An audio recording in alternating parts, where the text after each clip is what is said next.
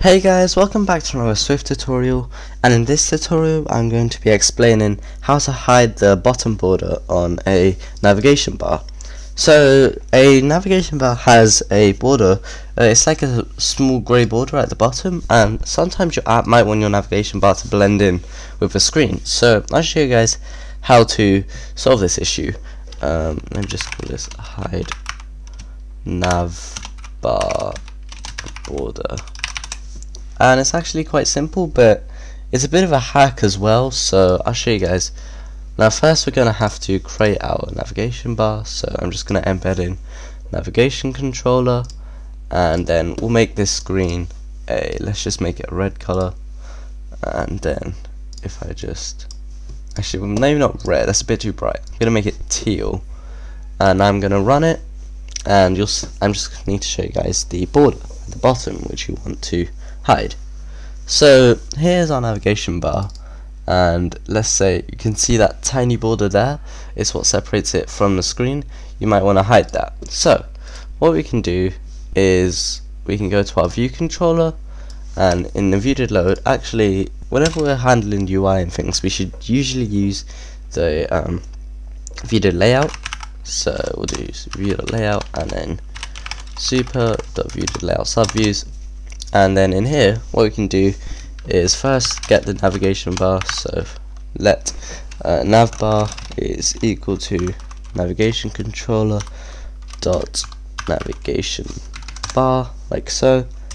And now we also need to get the appearance, so navbar appearance is equal to UI navigation bar appearance, like this. And now we can actually change it. So navbar appearance dot shadow color, and this is where we set it dot clear so we won't actually see it, and then we just change the navbars to this. So we do navbar appearance navbar dot scroll edge appearance is equal to navbar appearance, like so. That's about it. And now if I run it again, that border should be missing, and I can't tell, but I think it's missing. Actually I think it might not be. Okay, maybe this version isn't working then.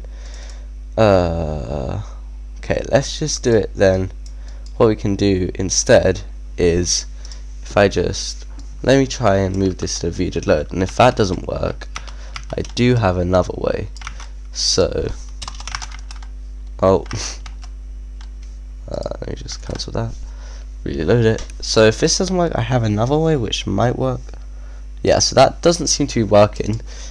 So what I can do is, if I do self dot navigation controller dot navigation bar dot set value,